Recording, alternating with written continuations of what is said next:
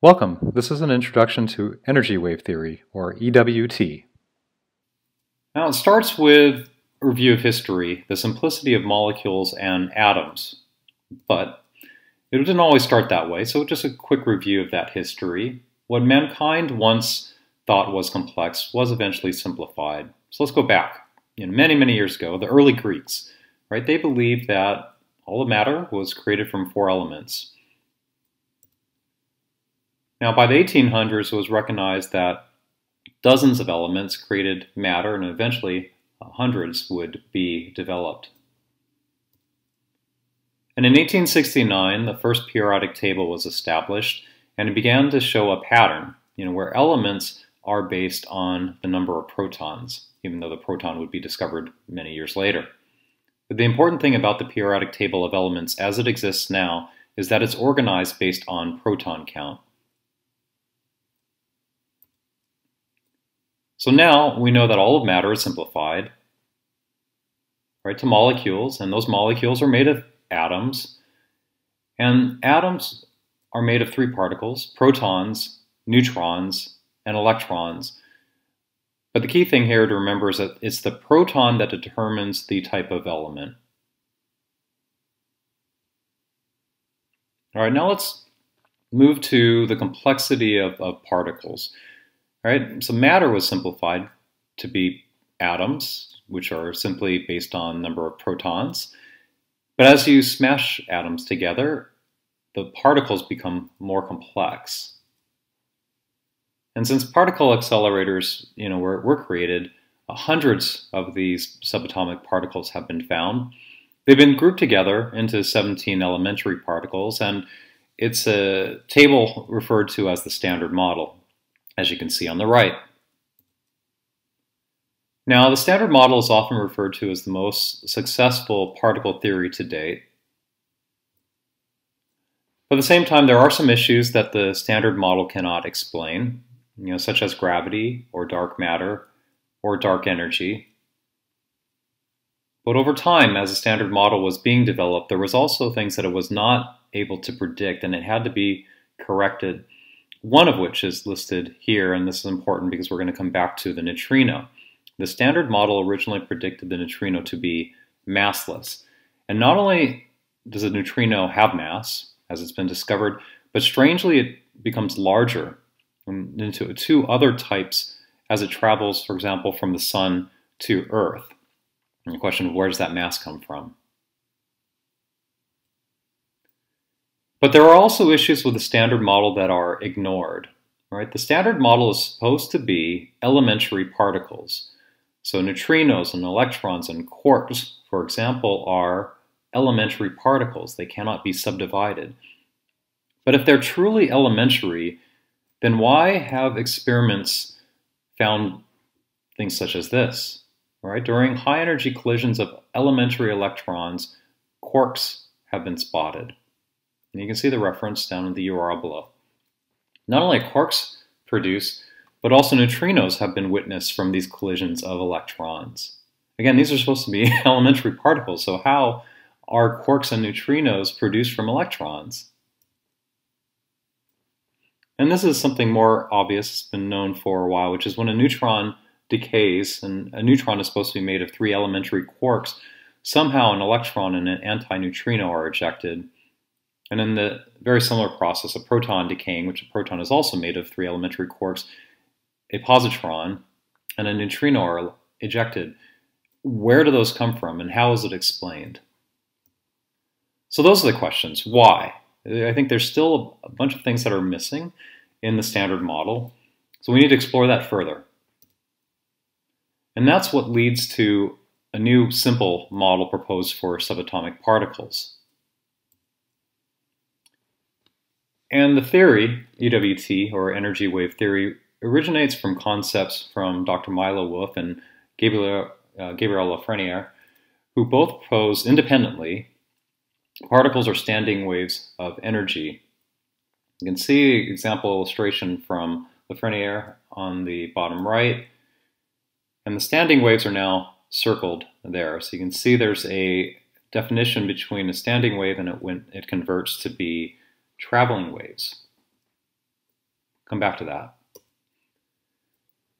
So a hypothesis was formed here. Right? Could all particles be a result of different standing wave combinations and energy values?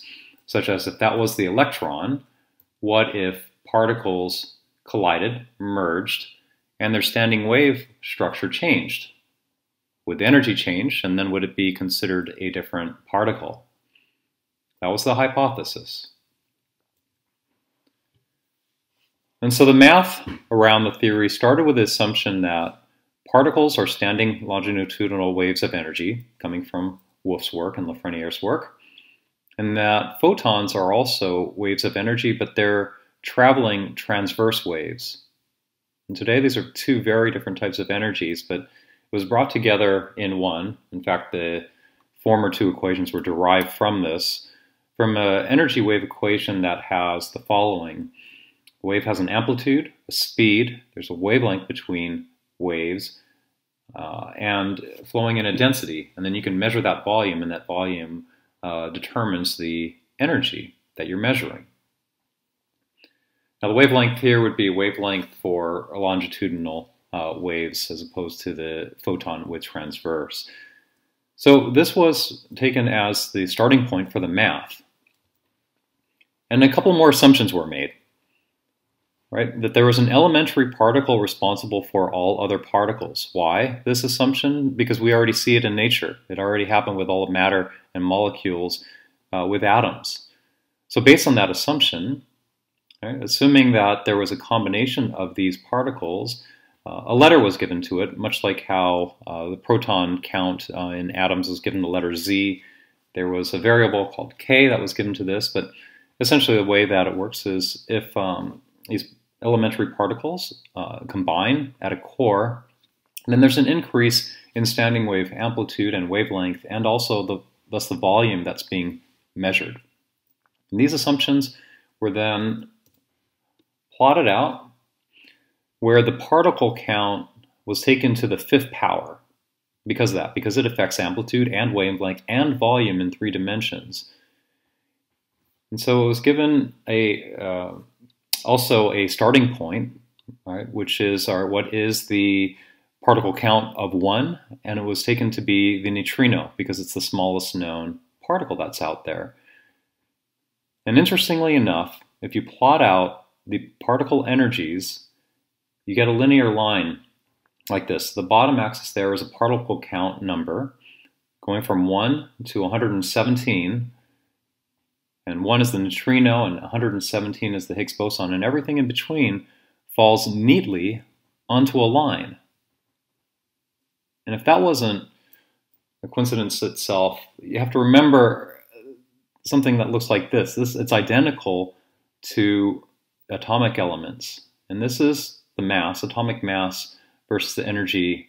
The number is on the horizontal axis, and the energy is on the vertical axis, energy or mass. This is how the periodic table was essentially established. You could predict elements that were missing simply based on something appearing in this line. For example, if number 60 wasn't already discovered, you know exactly what the mass would be, and you know where to look. And so that's what I think is one coincidence between the particles and atomic elements. But there was more. So it started to group all of this into a table, and since atomic elements were also linearized, put it into a periodic table called the periodic table of particles. And you can see it ranging from the neutrino, which takes the place in spot number 1, which would be equivalent of hydrogen, all the way up to nearly the end of the table is the Higgs. And if that wasn't enough, you can see some of the squares that are highlighted there, the ones in red. Let me explain that on the next slide. So not only was it a coincidence that they're linearized, but here's the similarities between atomic elements and subatomic particles. The leptons, and leptons are the electron family and the neutrino family, they were found at particle counts of 8, 20, 28, 50. Right, those are magic numbers that are found in atomic elements. and leptons are more stable of the particles. And the reason why magic numbers appear in atomic elements is because that's the more stable configuration of atoms. The Higgs boson falls nearly at the end of the periodic table, and what's also interesting is that the slopes are nearly the same, roughly about 2.4x and 2.6x for the other. So there's a lot of similarities, between these. So what does that really mean? If we were to digest that data and go, okay, what does this mean? Why is a neutrino at particle count 1? Well, it'd be similar to hydrogen, right? So imagine that the neutrino is the elementary particle, and at low levels in nature, oscillation occurs. Right? This is how a neutrino could form the muon neutrino or the tau neutrino. As the energy, as they spit out of the sun, the solar neutrinos arrive at Earth, they have enough energy to be able to merge, combine, and create new particles. But higher energies than just neutrinos being spit from the sun are required, right, to be able to get to even more particles. And that's what occurs in particle accelerators such as CERN. So now we can find even more particles. And we will continue to find more particles as the energy levels become higher and higher in accelerators. But the problem is that they're not geometrically stable. Particles decay, and they decay very quickly in accelerators. And the very typical arrangements that they're decaying to, other than quarks, are leptons. And I believe that they occur because they're found at magic numbers. And will likely, if we could ever get to the level of detail of finding what these particles arranged like, I think they're going to look something like this. And these are the magic numbers, 2, 8, 20, 28, 50, that are also found in atoms. So there's some tetrahedral patterns that are shown here, and that might explain the connection now as we go from particles to molecules, because nature always repeats itself. So imagine something that looks like this. On the previous slide, the electron had a particle count of 10. That happens to be a 3-level tetrahedron, which should be quite stable. Now, elsewhere in energy wave theory works, which is not discussed here, but you're welcome to take a look at the URL below for more information, the proton can be modeled and its decay properly explained as a combination of electrons in a 2-level tetrahedron. Again, for more information, go to that link. But if we expand on this, you can see how nature builds on itself, and protons, as that proton count that forms atomic elements, atomic nuclei may also be showing the same tetrahedral shapes, which is why we see the same magic numbers. And then as you expand on that, that's why molecules tend to form these types of structures as well, either forming linear, triangular, that's 1D and 2D, or when it's 3D, typically a tetrahedral type structure.